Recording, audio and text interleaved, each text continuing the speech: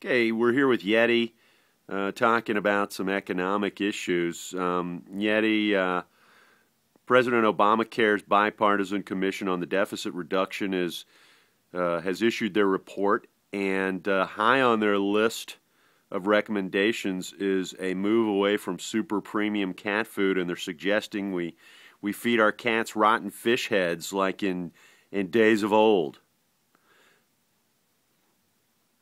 Yes, and not to throw a softball question at you or anything, but I wanted to put it to you this way: Do you think it's right that we balance our nation's budget on the backs of sweet pussycats like you? Do you think that maybe there are other things we could try first, like raising the capital gains tax on dogs? Because some of these dogs are earning unfair profits in the speculative markets, in the squirrel market, for instance.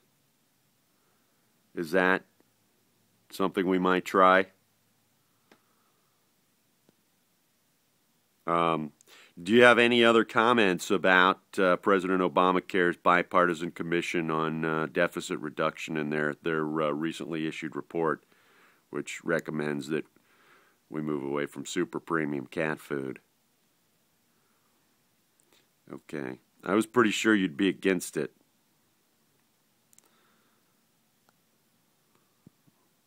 All right. Well, thank you for your time.